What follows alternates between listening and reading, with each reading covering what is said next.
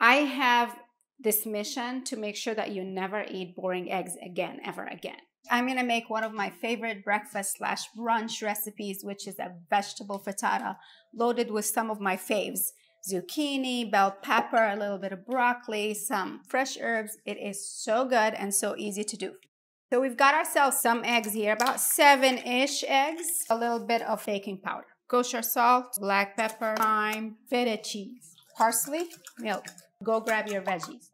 Collect all the bits, all the tidbits. Allow the edges of your frittata to crisp just a little bit. Stick it in the oven at 400. Give it, about 8-ish minutes. No, very good.